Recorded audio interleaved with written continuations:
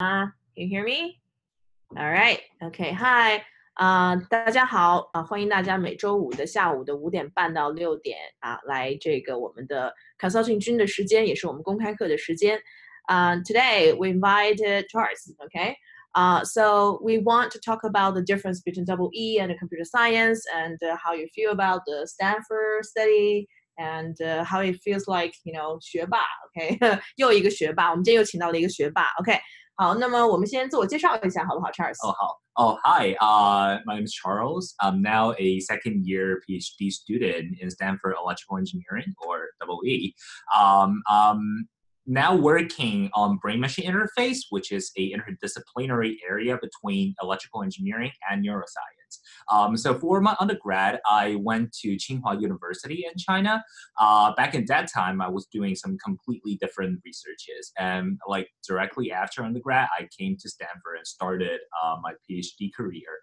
But along the way, I may expect to get a master's degree by the end of this quarter as well. But yeah, that's like a side product. Yeah, that's the reason we invite you here, because we have a lot of students, they try to pursue the double E or computer science, the different majors. So first, my question is, why Stanford? Yeah. I believe you got a couple of offers, right? Why you chose Stanford? Yeah. Right. So I got a couple of offers all across the United States, but then I chose Stanford primarily because it's vibe of entrepreneurship, which I really like, and basically this whole era of creativity, entrepreneurship, and trying to start something that is commercially useful, that can be basically used in the real commercial world instead of just staying in a lab and come up with theories and going really deep into that. Well, that's also important as well. Yeah, because double E, you have to spend time in the lab, right? Right. But it's just my personal interest. I'm more interested in something that can be commercialized and really like transferred, the technology that can be transferred into some useful products. Okay, and I believe like a lot of students and parents, they like to know, more about what you learn with the double E and what's the difference between double E and the computer science, which major is better, which one is more promising in the future, Yeah, so would you like to share a little bit more about like the difference between computer science and double E? Yeah. So actually, maybe I'm still a little bit into the last question, but another thing, very cool thing after Stanford, about Stanford, I only realized after I joined Stanford is the super low barrier between different interdisciplinaries. So double E and double E and computer science, or E and CS, don't really have that much boundary between each other in Stanford, but that might not be the case in other schools. But generally, so what's the difference between E and computer? I guess a simple, intuitive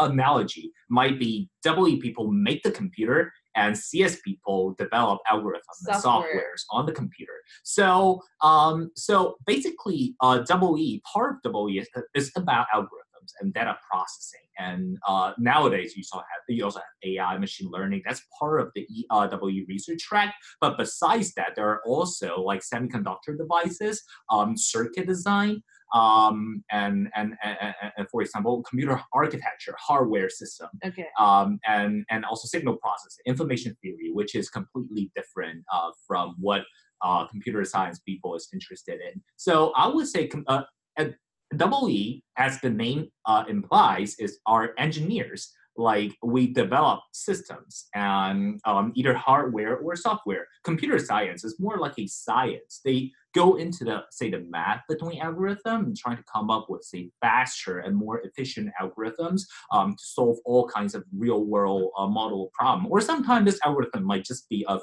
like purely mathematical interest. But is that it's possible? More like science. Yeah. So again, we'll see. But is it possible like to, change major from double E to computer science or from computer science to double E? Because we know like the computer science right now has become like super hot and everybody trying to get into computer science. And now because we help a bunch of students to apply for computer science, it's even UC, Santa Cruz, San Diego, they become like very competitive. It's hard to get in because the major of computer science.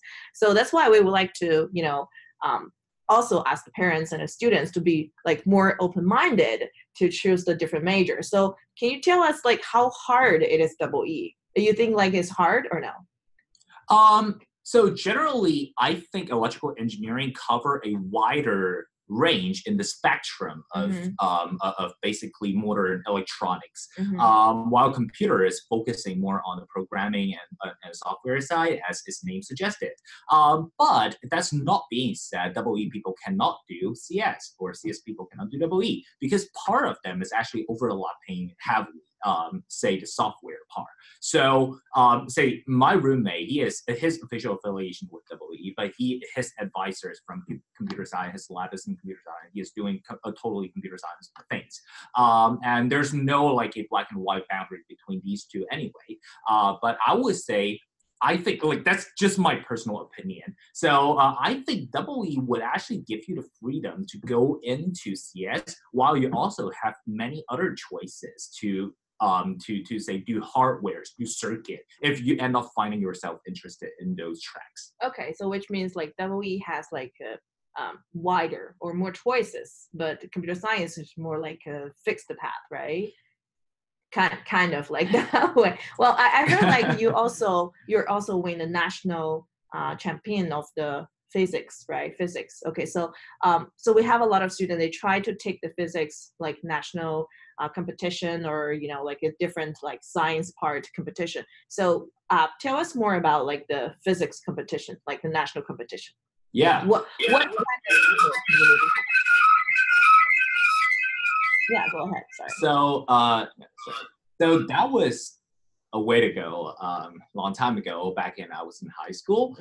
So back in then, I was very interested in physics and took part in the National Olympiad of Physics back in China. So on that competition, I guess like it.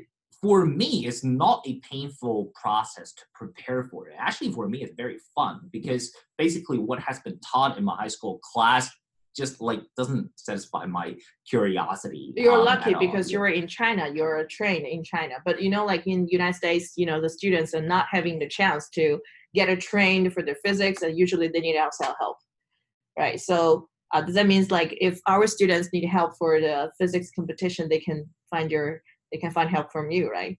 I will be glad to provide advice or suggestions. Yeah, but I would say for me, it's really a fun journey. It's like exploring a whole lot more outside of like the textbook in high school. And it really gives you the ability to think deeper into some very basic phenomena you see every day, but there is actually a beautiful and fundamental theory behind it. And that is even useful up to now when I am doing my graduate research, because I am working in experimental physics labs now. Right. So basically the way of thinking back from that time and the good intuition I built it for physics actually is helping me a lot, even in my nowadays research. Oh, great. That's also the question I would about to ask you. Say, a lot of people think like the physics competition or math competition is kind of like belongs to the pure academic part, but I was asking like whether it's related to your future college study or PhD study, but you already answered my question. Definitely, okay. Yes. Yeah, so we also can have like like the students or online to ask question. If you have any question, you can ask. 如果是有这个听不太明白或者需要中文的这个家长，也可以用中文来问问题啊。其实这个 Charles 也是可以讲中文。OK， 对，我在对，我在清华读了本。对，你的英文是特别的好。OK，All right， so 那么我们下面一个问题。OK，so my next question, I would like to know more about like how you train yourself to be a good, I would say like very competitive students. Yeah, is there any like a secret, or how you manage your time, how you manage your stress, because you're facing the high school students, and I would see like every student, they want to pursue like the computer science major or like EE or whatever the major, and even they want to go for a PhD in the future. But it's really hard, regarding to study, right? How you manage your time and how you manage stress. Right.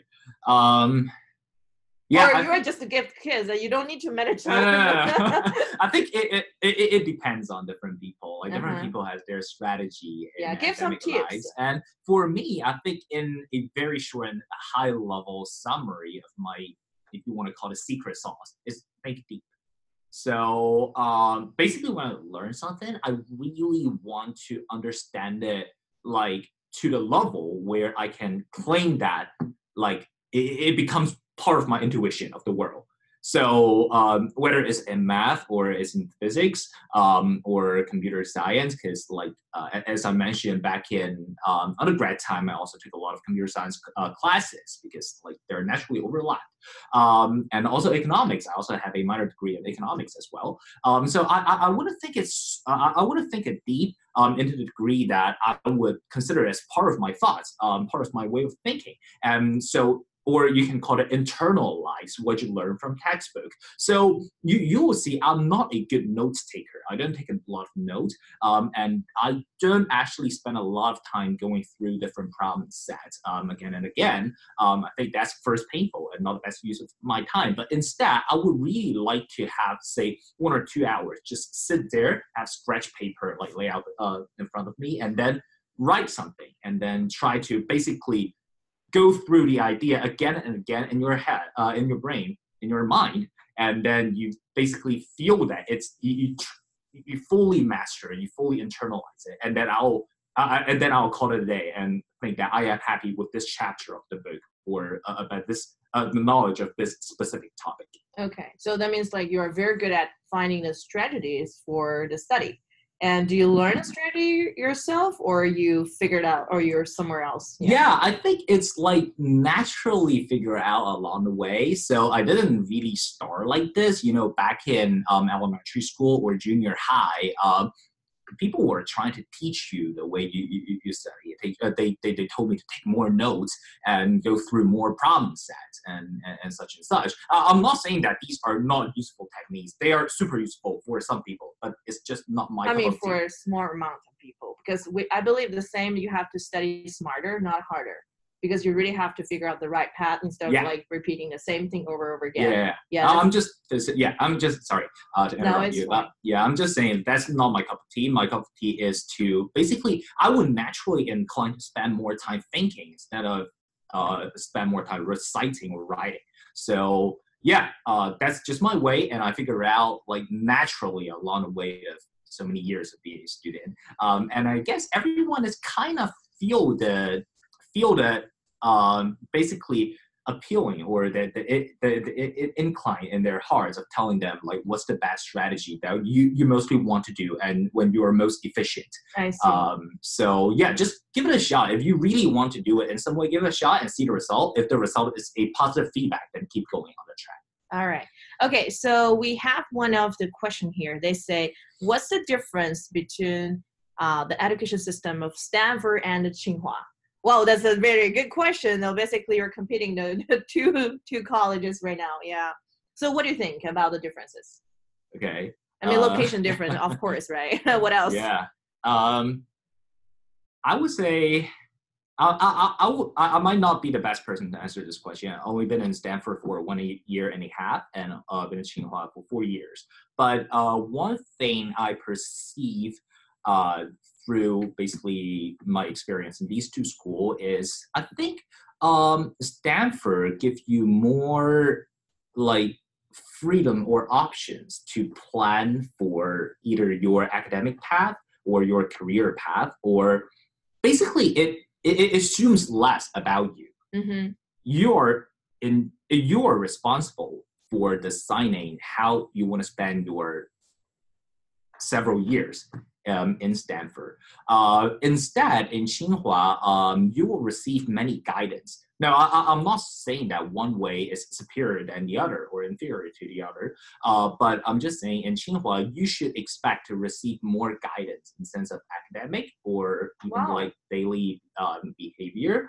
But the other side of the story is like you are in some way more limited to the framework that the school assume you should follow. So it really takes a lot of say efforts or even courage to try something else. While in Stanford, like because no assumption has been made about you, so I guess here you will enjoy more. So you will enjoy more freedom to plan for your future. But in another way, you can more easily screw up yourself at Stanford. Okay. In Tsinghua, it's like a baseline design framework for everyone, which will work okay. Like if you follow it, you'll end up with a like mid-class comfortable life, no problem at all. So that's like a safe baseline. Yeah, at least like Tsinghua still want to do something, right? They want to do something. They want to educate their students. So basically, Stanford doesn't want to do anything. So I told my students, the Stanford is not going to train you to be an awesome student. They just want to select awesome students, which will be successful no matter what, and they want to take the credit. Yeah. So you have to be awesome first, and then they choose you, and then they take your credit of your success, right? But Tsinghua still want to train you to be successful, right? So that's the difference. Okay, so let's check on the second question. All right, so the second question says like, 你认为自己是一个现在世界所需要的人才吗？这是一个好大的问题哦。OK， Yeah. 你用中文，我用中文可以回答这个问题的，因为问题是 Chinese。我是人才，我首先肯定一下，对，但就是说，现在世界这个世界太大了 ，OK。Yeah, I'm not the one to make this judgment, but the only thing I can say is my work is appreciated to some degree. Okay. Yeah. Great. So, great. Yeah. That's great. That's great. You're pretty humble too.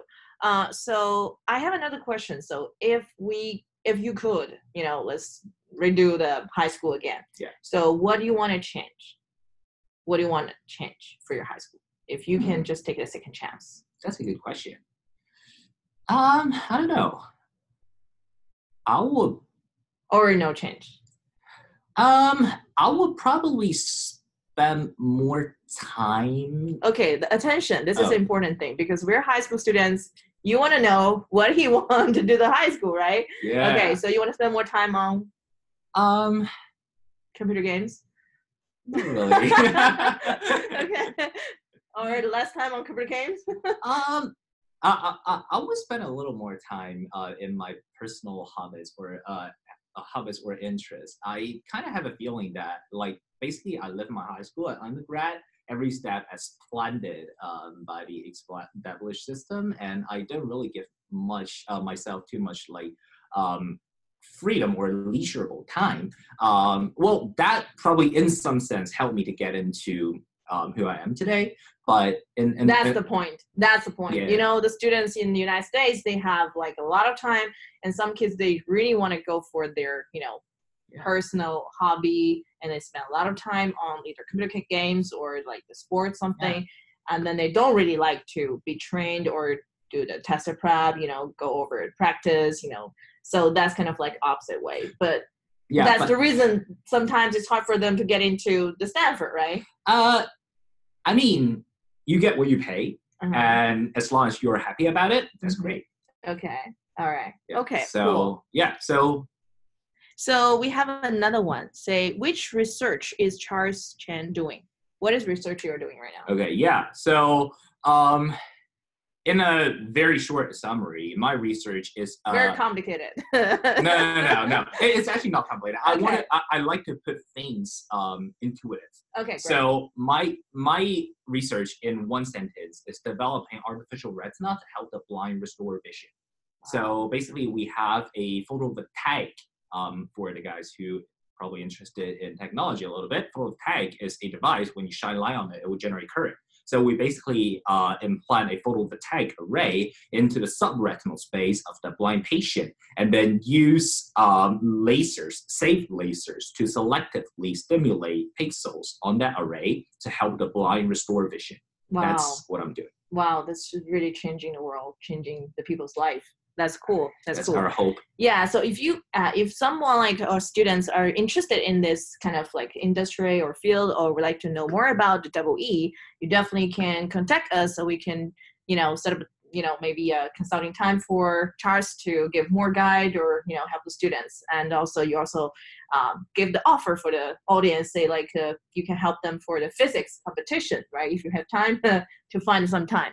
All right. It will be something I enjoy as well. I know. So you should share a lot of experiences and how you study, how you manage the stress and time with the students. Because when I working with the students, and I realize that, most of them, they have like, great like motivations, they have big heart, they want to do something, but like the culture difference, and also the education system is quite different. So in China, when you were grow up, they have someone to train you and lead you. You have to be successful no matter what. It's kind of like a little bit like pushing you, right? Maybe too much sometimes. But in United States here, the education kind of like different. They let you be who you are. I mean, they give you enough freedom to let you be who you are, but who you are, this is kind of like a big space for you to grow. So sometimes the students cannot be pushed. I mean, they're not pushing themselves. If they are not pushing themselves, it's going to be like lay back. That's the words I would see. A lot of students, it kind of like lay back. That's a headache for most of parents too, because parents were kind of like going through the similar system, but their kids is not. So this is like culture, I would say like culture shock, but it's kind of the very different way for education. Yeah, so that's why we want you to share more about the feeling, like the question we asked before, what's the difference between here and there. And you mentioned a very good point, saying like, the Tsinghua still train you, guide you, give you a lot of guidance. But here, they just like, hey, come here, do whatever you want, okay? Just do it. You get it successful? Okay, wait, we offer you the opportunity, right? So they took the credit. Okay, all right. So, yeah, I think that's pretty much. We're now having like 8 minutes. We wanted people to give the questions. So if you have a question, you can just let us know. Someone want to ask your personal contact information. Okay, you can contact us for more information in the future. All right, so anyone have a question? I'm saving 2 questions for you, actually. Okay, so I'm waiting for the audience to give questions. Let me see. Do you have a question for audience? I'm sorry. I don't really know who I'm talking to. So. Okay, they are all parents and the students. Gotcha. Okay, so let's see if we have one more questions. Okay, I think they have one more question we missed. They say, study in Stanford, and how you think Stanford can train you to be like outstanding? Well, it's so many kind of vague questions. Oh. Yeah, I think they try to ask you like how you feel like Stanford can help you. Yeah. Or in what way? Because when you mention like they just give you more space, freedom, that means like they don't do anything. For me, okay, from educator, I understand in that way. Okay, so what do you think Stanford helped you? Yeah. What aspect? I would like to thank him or her for giving me this chance to advertise in Stanford. But actually, everybody knows Stanford. Everybody want to get in Stanford. But yeah, what part? Yeah. Maybe you can tell some like downside, make people feel like, oh, my kids doesn't want to Stanford anymore. Right. So one thing I want to emphasize, and I don't think it has been emphasized enough, is the very low barrier, at least for graduate programs, very low barriers between the very low barrier between subjects and different disciplinaries. So disciplines.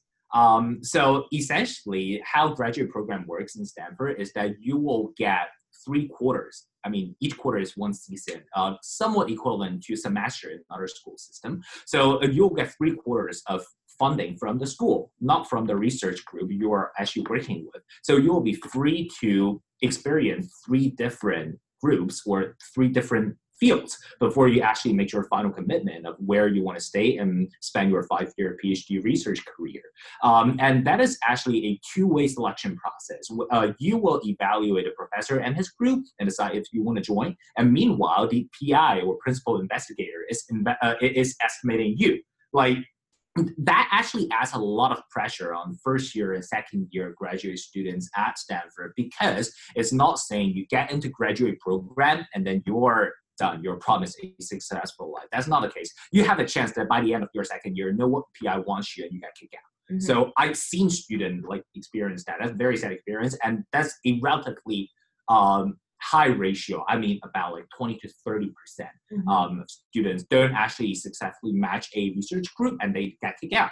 But the good side about that is you have the total freedom to redesign your research career. It's like self-exploration, right? Right. After you gain more information from different people, you talk to different programs you participate in, you'll then realize, like, for example, myself, in my past, my undergrad time, I was working on information theory, or basically signal processing. But then after I came to Stanford, I realized I am actually very interested in neuroscience, or at least some combination of electrical engineering and biology. And then basically I went into those group. say for example, my advisor now has no official affiliation with electrical engineering. So, but that's not a problem at Stanford, as long as the advisor thinks your work is valuable and you think you want to do the work in his group, then you guys are matched. So, yeah, exactly. A yeah. lot of students feel like, getting in Stanford is the goal or is the destiny, but actually it's not. It's just a start. It's just a star. Exactly. And also I have a lot of, more pressure. If you think your high school is tired and competitive, forget about it, right? Try get in Stanford and then try the life after that, right? I haven't experienced American high school, so I cannot comment on that. Okay, but I can share a lot of stories there. Okay, so we have another question here. Say, can you talk about how to prepare for the national physics competition? Yeah, I think we mentioned that. You didn't prepare. Did you prepare for that, or you just enjoyed? Yeah, I did. Okay, how long you prepared for that? I prepare in an enjoyable way. Okay, how long you prepare for that? Basically from my 9th grade. Let's see, if right now we have a students want to help for the physics competition, how long you recommend them to start from? ASAP, always. Yeah, but like 1 year, 6 months, 2 years? Well, I would say it really varies across different people, but generally, if you want to say go into the national level, then at least 2 years of training should be national level. Okay, national level 2 years.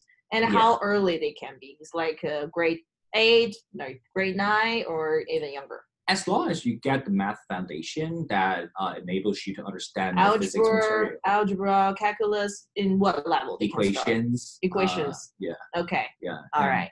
Hopefully we can answer this question. Okay. I think well, so. That will be a whole spectrum of technical discussion around this topic. So probably we can do another time or something. All right. Let's say, what is research in Stanford a high school student can get in about physics? And that's a question I asked you at the beginning, right? So like the lab intern, right?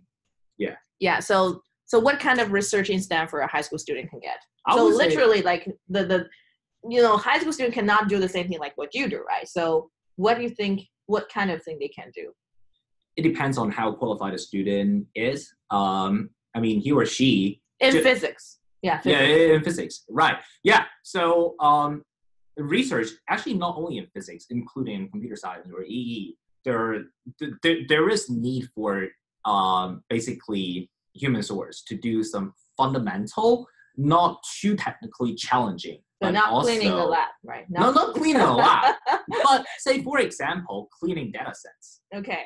So, for example, I do an experiment and collect a lot of data. Then probably I would need someone to come back to come after me. I have some candidates for you. Yeah. and spend some time, say, look at the data, and then use their physical intuition and think, is this curve reasonable? If not, then what's the problem? Maybe I should discuss with the professor or the graduate student of the way they work on the pipeline, like how they actually collect data. And also say for research in machine learning or deep learning, there will be a lot of human labor required to classify the data set. Say if you want to train an image set, then you better have some human label.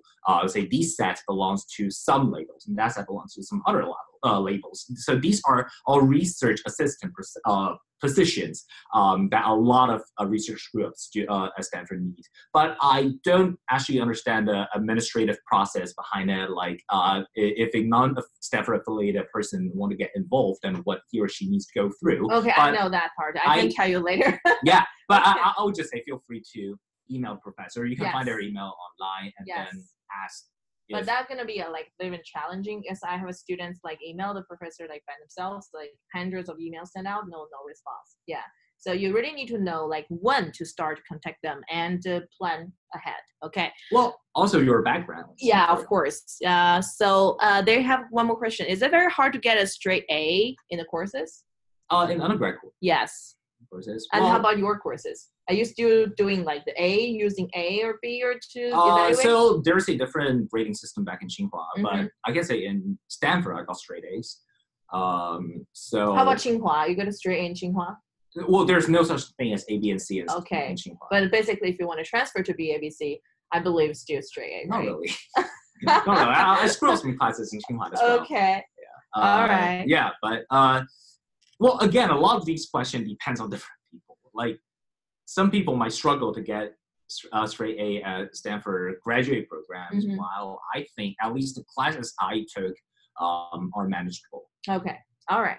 Okay, cool. So time's up. Okay, so thank you so much for joining us to share more experiences with us. Very welcome. And my pleasure. So anyone who interested to know more about the physics competition or like double E major and the computer science major, welcome to email us or contact us. And I'm going to send you guys the website. So we're gonna post it.